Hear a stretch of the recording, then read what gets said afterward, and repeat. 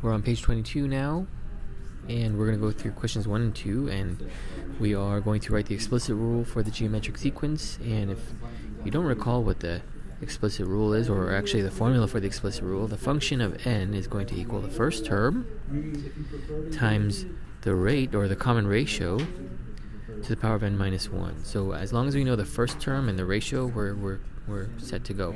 And so if we take a look at question number 1, the first term, right, the first term is going to be 7. So f of 1 is 7.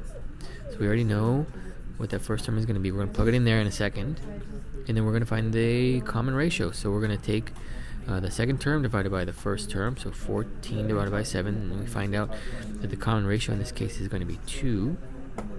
And then we're going to fill this in where r is. And so in this next section, let's go ahead and do that. 7, f of n equals 7, which is the first term, times the rate, which is 2, to the power of n minus 1.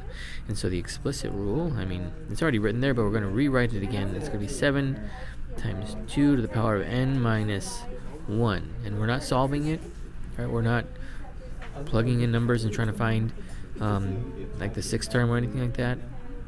We're just finding the explicit rule. Okay, question number 2. So again, here's the formula for the explicit rule. The function of n equals f of 1 times the rate to the power of n minus 1. And so the first term, f of n, or sorry, f of 1 is going to be 128.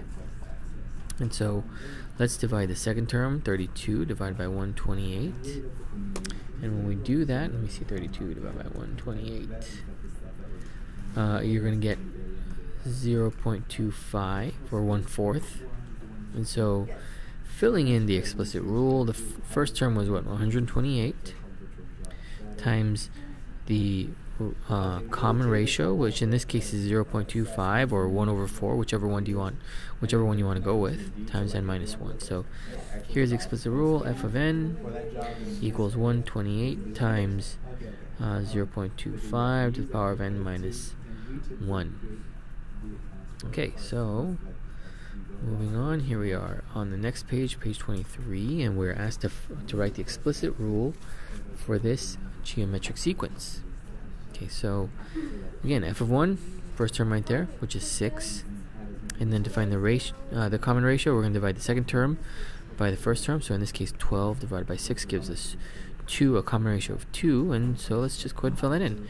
In this case, f of 1 is 6, the ratio is 2 times n minus 1, and that's where we're going to stop.